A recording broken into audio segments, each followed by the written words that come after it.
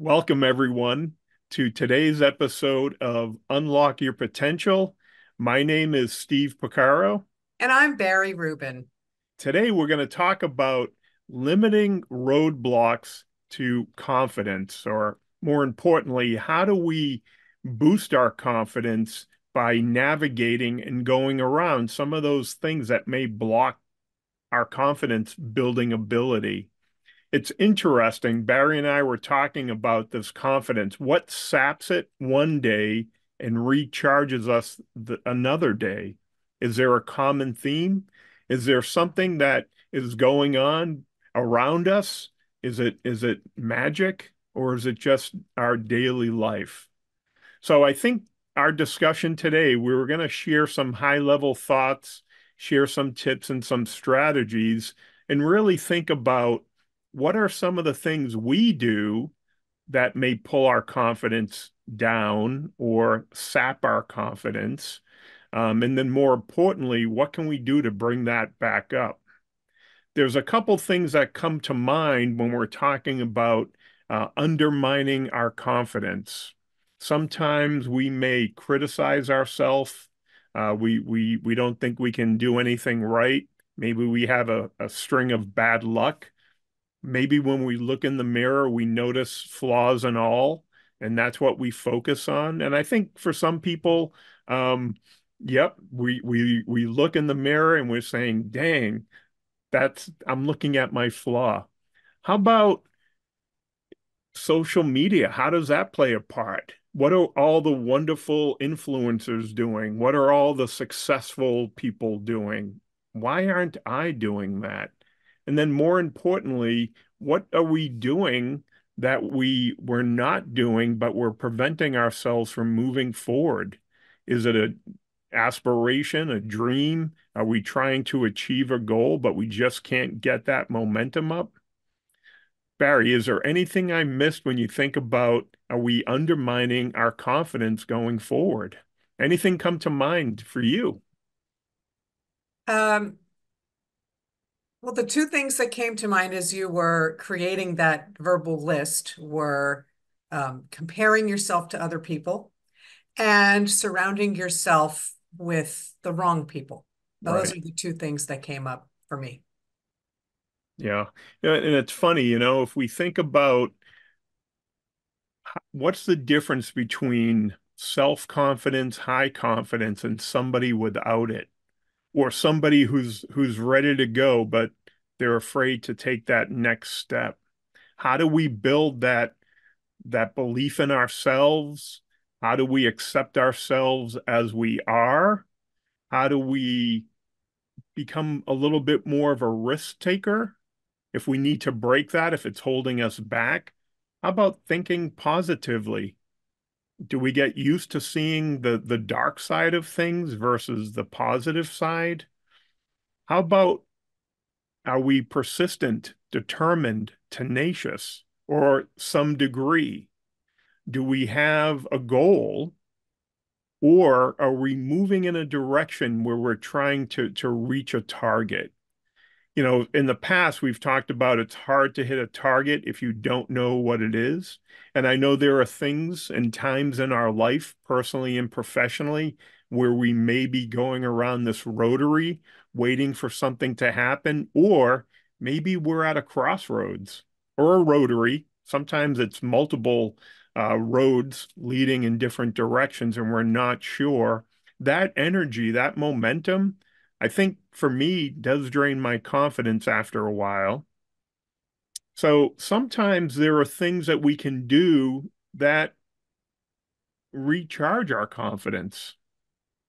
I know I just had a discussion this morning about getting ready to go backpacking. I've shared this before on some of these trips, right? I'll look at this mountain and say, man, that's a tall mountain. It looks tough. I don't know if I'm up for it. But if I start thinking I can't do it, of course, I'm going to reach that goal. If I start thinking I'm going to get in shape for it because I want to achieve it, I want to get up there, I am going to make it. It really is a mind over matter type approach. One of the big things that we've talked about in the past accepting ourselves as we are. Um, think about listening to our voice the first time we got voicemail answering services. No one liked that. No one liked how they sounded. And then when we got video cameras and we're like, oh, is that what I look like? I don't think I like the way I look. And the funny thing is, other people, and I've asked, right? What do you think of this picture? And they're like, oh, you look fine. What are you talking about? So sometimes there's self-doubt. Barry was in the movie business, the makeup business. Barry, what did you do when you had to work with people who didn't think they were the right part for a role? How did you help people or make them feel good about themselves using your skills? It's funny that you should ask me that because the whole time that I was in the beauty industry in general, whether it was working retail or working in hospitality and spa or working on set, the joke was that when you work that closely with people and their appearance, you're really more of a psychologist than a magician. And there was a movie that I worked on where halfway through shooting, somebody let it slip that one of the actresses that I was working with was actually the director's second choice for the role. And they said, but don't ever tell her that. And knowing that, the way I spoke with her, I mean, the way I spoke with everybody, I was so happy to be there and so loved what I was doing that, I have a very positive attitude and a very happy outlook. And I was glad to be there and always tried to, give people the right side of the bed when they were getting ready to go in the morning. And that could be difficult when it's 4 a.m. and you're standing in mud during El Nino on a ranch. But Hmm. somehow I managed. And it's interesting that, I left that field and went to do other things. And when I moved back east, I stumbled into a TV pilot. And after the pilot was over, the director said to me, I loved having you on set. You were such a ray of sunshine. Your positive energy was infectious. And I think that was because I felt like I was in the right place. I was where I was supposed to be, doing what I was supposed to be doing.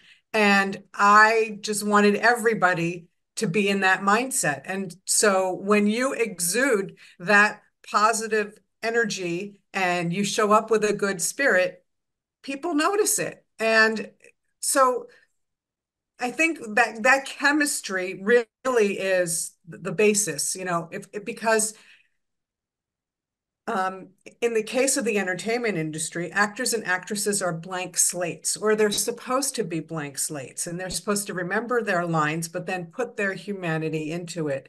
So when you get them into the right mindset, either by staying quiet and let them study their lines, or being a sounding board when they're going through their lines, or taking their mind off whatever happened before they got there, all those little things add up to help create that environment. So for me, it was just exuding positive energy, but it's not something I had to try to do.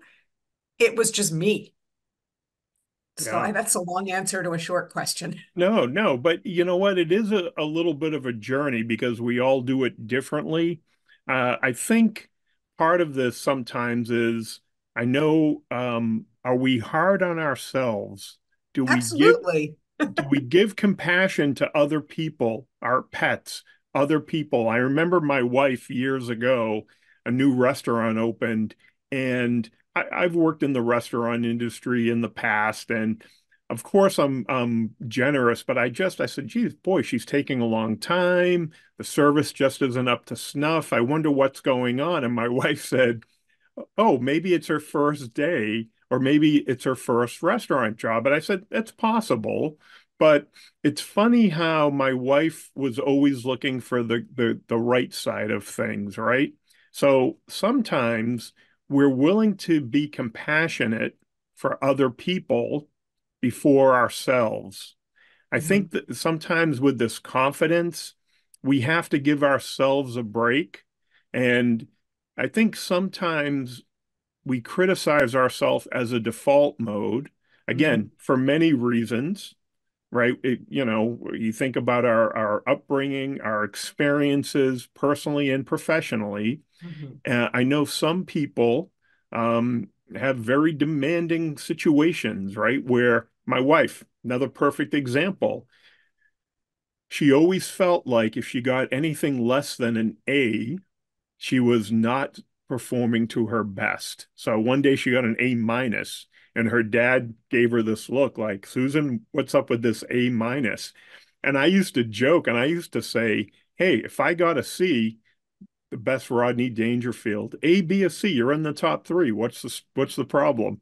And it's funny sometimes on perspective, but I mhm, think being compassionate with yourself is the beginning of this whole thing. mhm, You know, and we've said this, I love this approach, especially when we talk about affirmations, right? Being,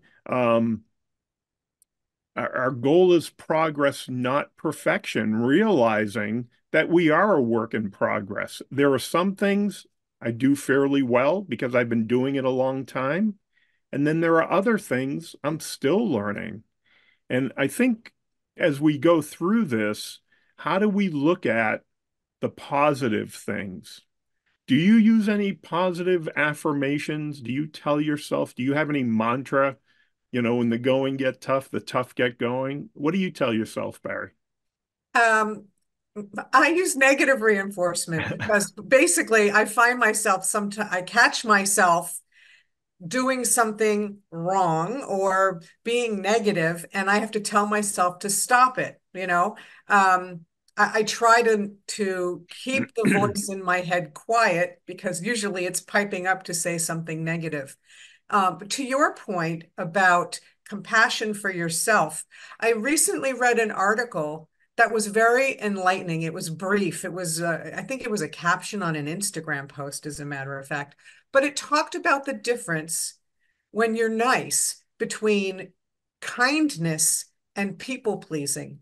And I Mm, think when you have those difficult experiences growing up and you turn into a people pleaser, it's hard to be kind because you're beating yourself up if you don't do something correctly. And I think that's a very important distinction to make. I learned the hard way that I am not kind.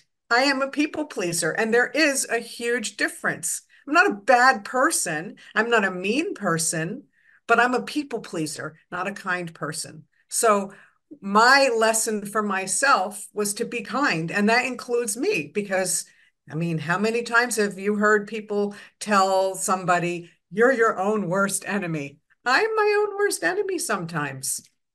yeah, and I think we all are. And it's funny when we talk about positive affirmations or self-talk, there's a few things. And again, I think back when my boys were younger and we talked about, we were coaching them, whether it was scouting or soccer, and I was helping young people develop. And we talked about, again, we're gonna make mistakes, and that's okay, right? Because we want to practice makes perfect. We understood that. There were certain things especially in sports, right? You think about, I think I shared with you, I went to a funeral recently and I met my coach from when I was 12. Wow. And it was amazing. It was like it brought back all these memories. And you would Mhm. think about playing sports or musical instrument or my wife as an artist. You keep practicing the same things over and over. And yet, some way, somewhere along the line, we're expected to do something once perfectly the first time. So I always, for me, we can't stop the waves, but we can learn to surf. Um, I, if I don't win, I learn, right? So I would take this and say, I'm going to make mistakes. I'm human. Everyone does. I use it as a learning moment. In some ways, I think part of it was changing my outlook on our views on being perfect, making mistakes, and failure. I think this is part of it too. when we look at what saps that confidence, no one is perfect, but sometimes we aspire to be perfect, right? Aren't we shooting for perfection sometimes? And I remember I'm reading Good to Great, and talk about this book about sometimes 70% is good enough to get this idea off the ground. And I think for me, growing up, I think I had, and again, whether it was people I worked with, people I was exposed to, realizing that goal of perfection was unattainable. So I don't know if I shared this, Barry. When I was working in the OR in the Navy, um, I learned this great saying, the enemy of good is better. And I remember the surgeon said that to me, and we were doing some type of general surgery, and I said, Dr. So and so, what do you mean by that? He said, if I am trying to make this closing the wound, trying to make this stitch look perfect, I can sit here for an hour trying to do this. But remember, the patient's under anesthesia. The Mhm. tissue only has so much that it can give. He said, I can sit here, but we're at this fine line. If we go at 92% efficacy to get to 93, it's going to take a lot of energy, resources, time, Mhm. and there's no guarantee it's going to work. So that was a big waking aha moment for me. I was like, oh my gosh. And we've seen examples of that in the surgery, oh, I'm going to put one more stitch in, or I'm going to do something like that. And I've seen it in my own life. I can fit one more thing in, and then it goes. And the other thing I think for me, and this was part of this maturing, learning process for all of us, right? This is why, we have this wisdom and insight because we learn from our experience. A mistake is not a failure. Everyone makes mistakes. Doesn't mean we're a failure. But I know for a long time I felt like that. And that was a difference. I mean, all you have to do is turn on the radio, the TV, go online, companies, politicians, celebrities, sports team, everybody. I can't name or think of anyone who hasn't made a mistake. And yet, we hold ourselves up to a standard that's unattainable. If you stop and think about it, you're like, where did that come from? So, in one way, how do we remove the word failure from our vocabulary and focus more on our progress?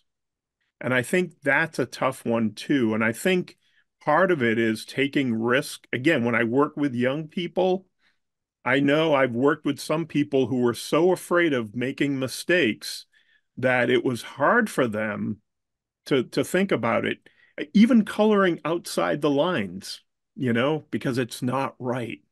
Oh, So that used how to do drive me nuts. right, but how do we change our approach from risk taking to I'm afraid to I'll try? That I think is the big, you know what? I think and it happens small ways. I mean, Barry, you shared different recipes, you shared different things. We've all, as an adult, we know that we can try these little experiments and it gives us confidence to kind of gradually build those steps up to that next level. Right. When did we stop doing that? Why did we stop doing it? Is there a risk versus reward ratio? I don't know. It's really hard. How do we how do we take those little risks? How do we build that little confidence, that momentum? I do know there are times when we take a risk, we get a little bit of success, and then something happens and we slide back a step, Hmm. or we hit this plateau. And it's hard sometimes to think, okay, am I going to go right back? I'm a failure. I'm imperfect.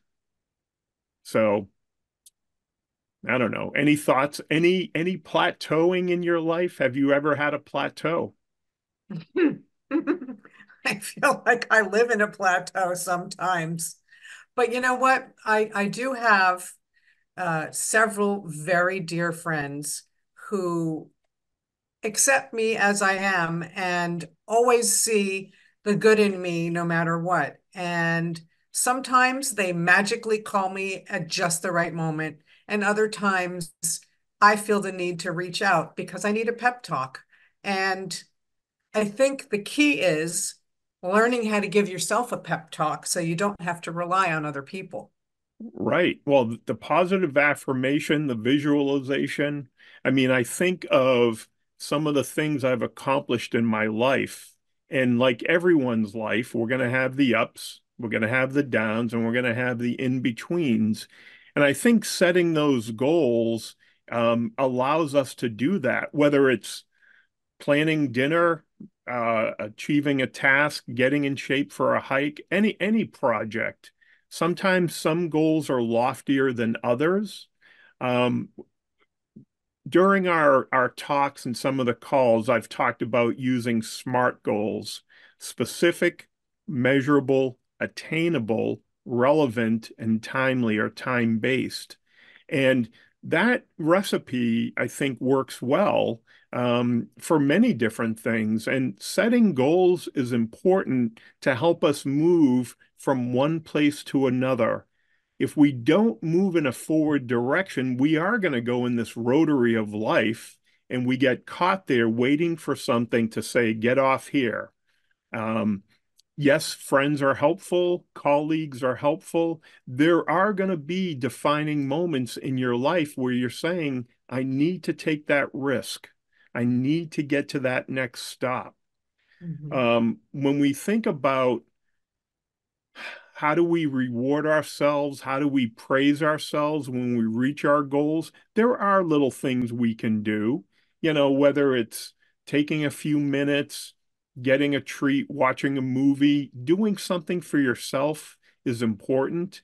I think sometimes we oscillate, right? We go from one end to the other, but even getting up and exercising, even going out and getting something done is very important. And I don't think they have to be, you don't have to hit a home run every time you're in bat. Sometimes it's just getting on base. And I don't know if it's our culture, our society, the messaging. I know we're inundated with a lot of different messages, and how do we balance that? I like to think of, and I've shared this before. We were doing a webinar about this pearl, how an oyster makes a pearl. You have that little grain of sand, and over time, there's this little coating of mother of pearl. I think our confidence is like that, right? We want that pearl of confidence. It may start off as a grain of sand, but if you start looking at things from a different perspective, saying, and this is the part that's interesting, when you look at the mirror, are you seeing yourself for who you really are or what other people are telling you you should be? Mhm. I Because, think I think regarding SMART, um, measurable and attainable is a very important piece of that puzzle because I think, that's where the expression you bit off more than you can chew comes from. If you set a goal that is so far ahead of you that there's no way that you can reach it unless you break it down incrementally, wouldn't it be smarter to create those incremental steps as goals along the way? I will never forget watching the movie What About Bob in the mm, 90s. And he brought a whole new meaning to the phrase baby steps. And sometimes sometimes I kick myself because I set a goal that's too big and I'm like, baby steps to the kitchen, baby steps to the front door. And I start reciting the script of What About Bob because I realize that my chunks are too big. And I think a lot of people get so wrapped up in the big picture that they forget to step back and realize you can't jump to the finish line. You have to get there first to go over it. yeah, you know what? It's funny. I think of Finding Nemo, and Dory's like, just Just keep keep swimming, swimming. You know, Yeah. but it's kind of funny, when the kids were learning to swim, that was the whole thing, right? The goal was we just want you to be comfortable in the water and then you'll be able to swim, right? And You're not not drown. exactly. So, part of this is I think this is all about mindset, right? When we think about confidence, we have to stop comparing ourselves to others because Mhm.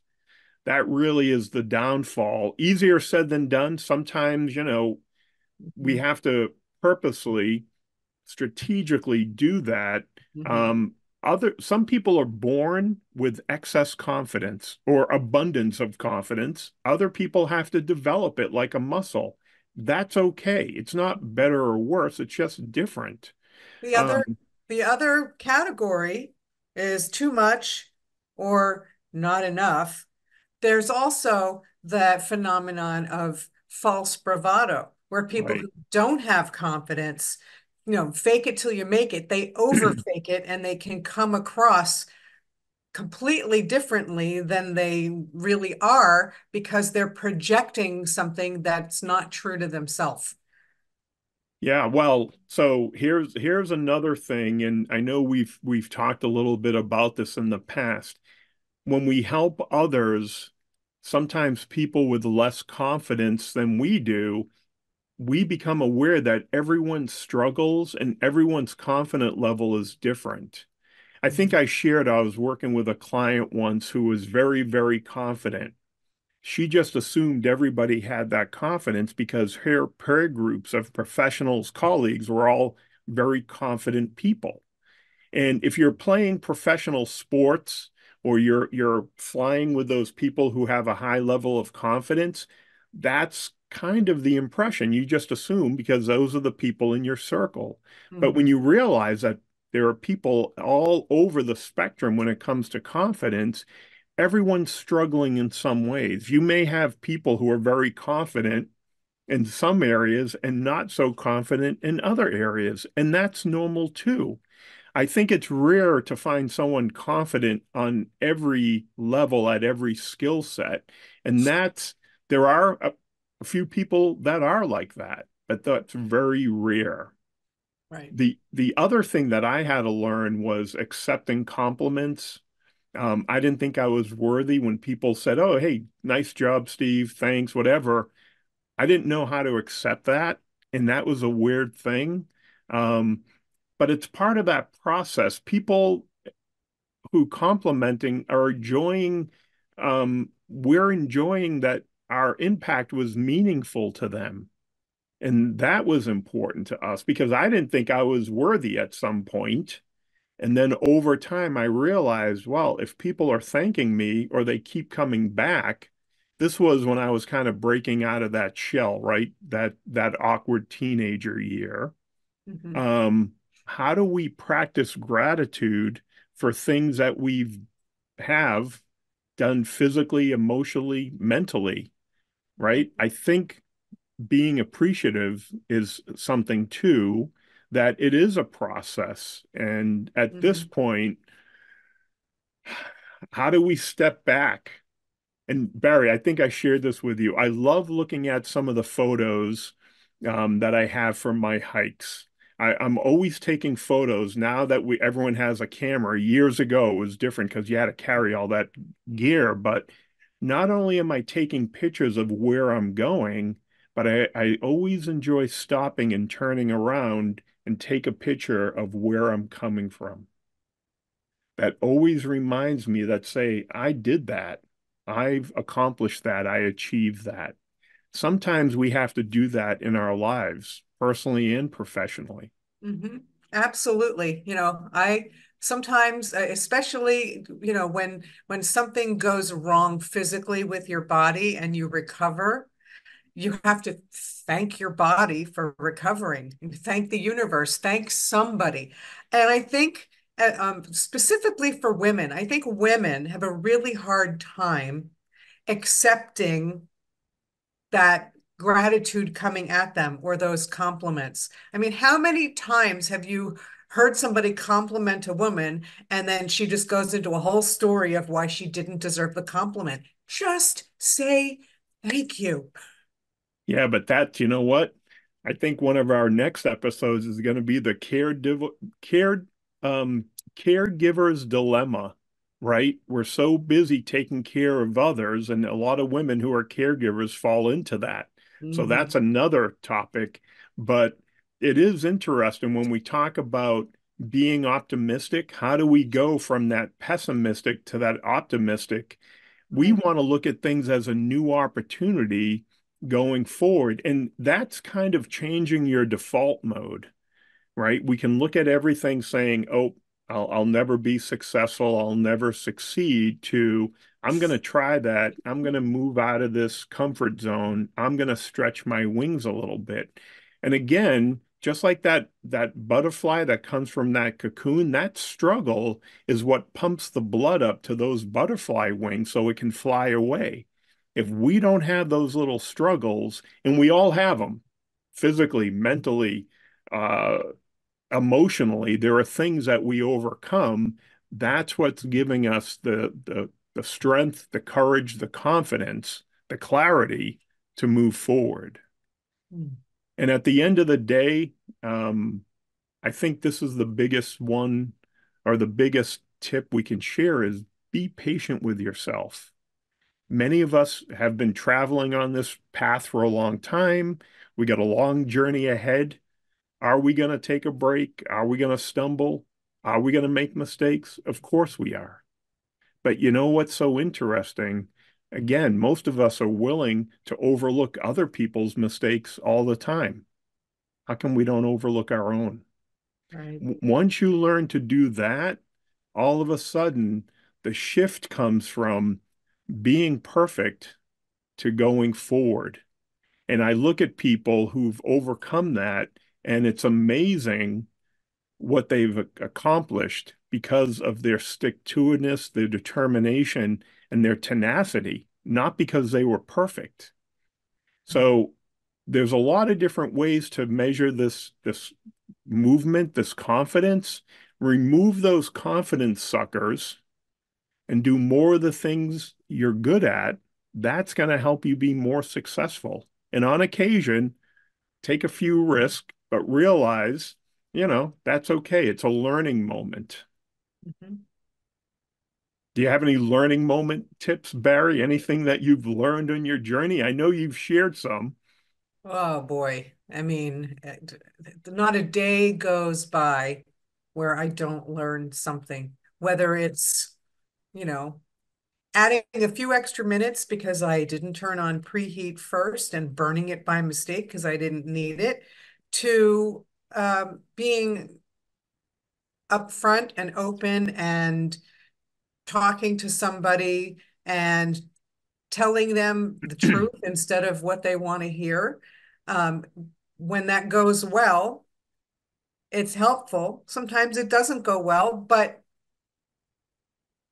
when you think about it, if I didn't do anything wrong and there's nothing I could have done differently, I can't always control the outcome. The only thing that I can control is how I show up. And I think that's a lesson that we learn over and over and over. And it just happens all the time. Well, Um, well, to that point, Barry, not to interrupt you, but attitude is so important. When we look at this, right? Our attitude is going to help set that tone for us. Are we going in there preparing to win, to lose, or to learn? mhm. And for me, shifting that to a learning attitude and realizing, and you've heard me say this, right? We want to overcome, adapt, and improvise. That's kind of like that mindset. I know I'm going to get stuck. I know I'm not going to win all of these things, but I know, was it who was it? Was it Michael Jordan who said, I'm going to miss every free shot I don't take, Mm. You you miss know? all the shots you don't take. Yeah. I'm Yeah, and it's not a big, interesting when you think about that, and it's true. I mean, a lot of profound people out there. yeah. But I think it's also making the decision of which shots to take. because sometimes you cannot take all of them. So Correct. sometimes you've got to stop, assess the situation, and then make your decision. A lot of times we don't you have patience in making decisions. We just take the first option, or we take what we think is the path of least resistance. It may not always be. There is a saying that says right is easy and easy is right. And I do believe that to a certain extent.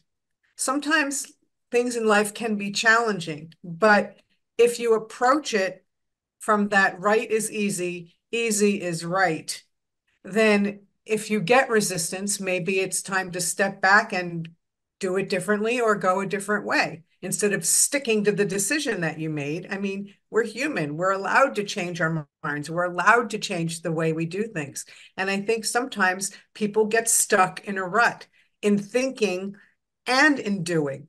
So sometimes that confidence comes from making a change and seeing that it didn't turn out as bad as you thought it would.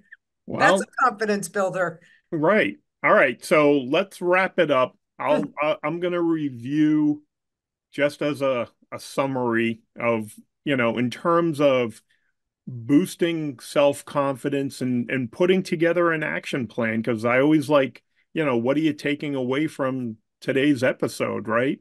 Mhm. If you do one thing to help you move forward, then you're on the right track. We talked about being compassionate with yourself. To me, that's the first step, understanding that, you know what, we're all going to struggle at times, and that's okay. I like the idea of using positive affirmations. And again, there's a million out there. Find a couple that resonate with you. And at the end of the day, they're going to become that mantra, that creed, that motto to help you move forward. Positive visualization is always a good way to look at certain things, right? Are we visualizing success? And sometimes it's great when you have a picture because you don't have to visualize it. It's on my board, it's on my wall, it's on my mirror, right? I know what I'm shooting for. Think about our self-talk. Are we psyching ourselves up? Are we psyching ourselves out? Are we coaching ourselves? Are we our own cheerleader? Or are we listening to other people and other things? And of course, there are going to be times we want to listen, Barry, to your point. We want our friends and colleagues and family to chime in, but remember, we got to listen to ourselves. Right. How do we turn this negative thinking into positive thinking, right? Sometimes it's flipping that switch and changing our default mode. It's easy to say, oh, I see a hole in the ground. I'm stuck. I can't go over it, versus I'm going to build a bridge. I'm going to figure out how I can get over that. But once you do it a few times, it's easy to make that shift. We also, I think, what is perfectionism, mistakes, failures? What are we stuck on? What are the words that guide us? Do we have to update our view on that? Mhm. Because I know we talked about being a perfectionist, right? Oh, and I've heard people say, I'm a perfectionist. There are times when you want to do that. And there are times when you don't. How do you balance that? If it's holding you back and you're afraid of failure, then we have to figure out how do we take that small risk. Um, I think I shared this when I was working with scouts. I love teaching them how to tie a knot because that was such a great confidence builder. Tie a simple knot. Nobody got hurt. Nobody, it's a little piece of string. You tie one knot, you tie two knots, and before you know it, you tie three knots. It was such a great tool. Figure out what you can do. What are you going to do? Maybe it's tying a knot. Maybe it's trying a new recipe. Just go out a little bit. Set those goals. I think they're important. Even a small goal is a goal. And as Barry just mentioned, five little goals get you to that one big goal. Um, and it is incrementally. Maybe that is your pearl that you're working on, right? One layer at a time. think about how do we praise and reward ourselves, whether it's doing something special for us, doing something special for somebody else. Sometimes giving back is a great reward of your time, but don't be afraid to put yourself first, as we've talked about in the past. Barry mentioned this earlier, identify support systems, friends, colleagues, websites, community groups, religious organizations, civic organizations, veterans organizations. Who do we go to that we can share our energy and thoughts and at times borrow energy and support from them when we need it? I think that's something that would really help us as a group going forward. Another big one, and it's hard to do, social media makes it hard, television, right? How do we stop comparing ourselves to other people when Mhm. everything you read is look like this, be like this, do this? It's I, almost so ingrained. How do I was we get, Yeah, Barry? I was going to say FOMO culture is just that is like the biggest downside of social media. I don't think it really even existed before social media. A little bit with television or Well, what, aspirational lifestyles in the movies, but well, having, what go what ahead. was that magazine women used to get? Um, what was that movie? Magazine with all the models on it? My what? I don't know which one you were, I don't know which people. No. What's that fashion magazine? Um, There's a whole bunch of them. There's Vogue, Vogue. Cosmopolitan, I, Glamour, I think it was Harper's Cos. Bazaar. All right. So those magazines, my wife would read them and see them, and those top three, I think, did more to impact women's self-esteem, going forward. So stop comparing yourself to others. Help others who are feeling less confident. That's a great way to teaching someone how to tie knots was a great boost to help me tie knots. I think it's funny how even cooking, right? Helping people cook was something I could help people.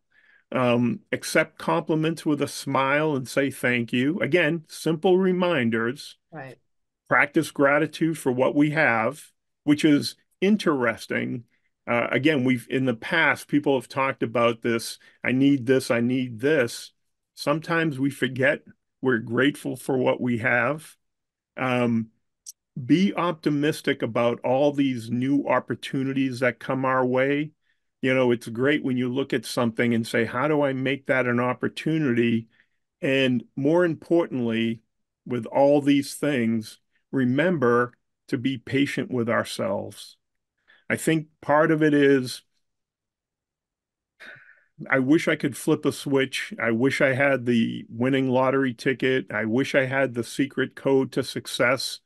But when it comes to confidence, there is no quick fix. Right. It's the pearl, that wisdom, that confidence will build over time. Any final thoughts, Barry, before we wrap it up today? No, I think I really enjoy being the sounding board for these podcast sessions because it's all stuff you know in your head, and sometimes you just forget it, and all you need is a reminder. So I hope that everybody listening taps into all these things that were already there that they might have forgotten about. Dust that book off the shelf and read a few pages, the mental shelf and mental book and mental pages, not real books, obviously. Well, yeah, and to your point, Barry, you know what?